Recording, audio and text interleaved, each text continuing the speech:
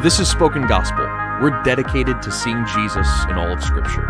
In each episode, we see what's happening in a biblical text and how it sheds light on Jesus and his gospel. Let's jump in.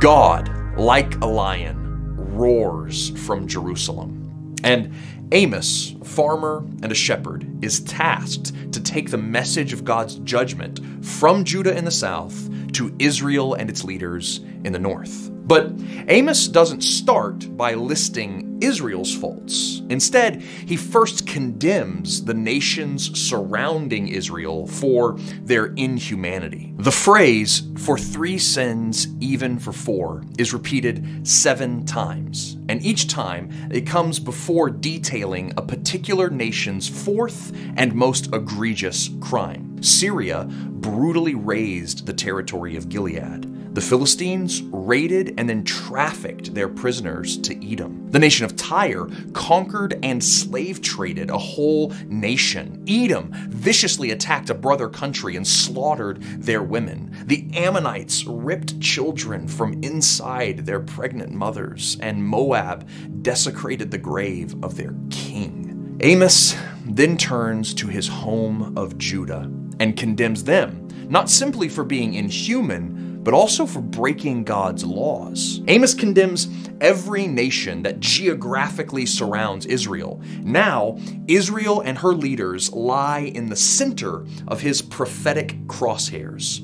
He then repeats his pattern, but makes sure to list all 4 of Israel's egregious sins. Israel has sold her own people into slavery over petty debts, and they've oppressed the poor through neglect. Fathers and sons drunkenly abuse the women of Israel on the same cloaks they took from the poor as collateral for their debts. These perversions of both justice and humanity were precisely what God opposed and destroyed when he led them out of slavery in Egypt and into the promised land. For Israel to go back isn't just tragic and hypocritical, but it's a total rejection of the God who saved them. So, God promises to make these oppressors weak. He will rob the violent of their weapons, and the most brazen and bold abusers will run away naked from his righteous anger.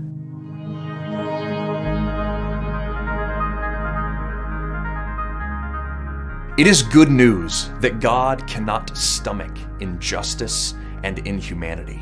It is good news that God will bring the full might of his power and the ferocity of his anger against abusers, human traffickers, and the corrupt. If you are the victim of injustice or inhumanity, God is on your side. Jesus is coming soon, and he will wage war against evil in all its forms. He will destroy the oppressor and disarm the violent. Jesus died on the cross for our sins, but he also showed us a picture of God's inevitable justice against evil. The Apostle Paul says that if God did not spare his own son, how will he not also give us victory in Jesus over our enemies? That's why the book of Revelation pictures Jesus confronting the forces of evil in a robe dipped with blood.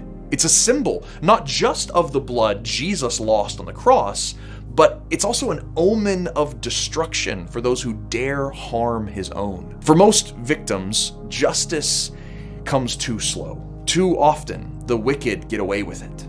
But Jesus' cross and his word promise that he is coming again. No evil will go unpunished, and every victim who calls out to him will be vindicated. So I pray that the Holy Spirit would open your eyes to see the God who hates injustice and inhumanity. And may you see Jesus as the one who is coming soon to rescue the oppressed and vindicate the victim.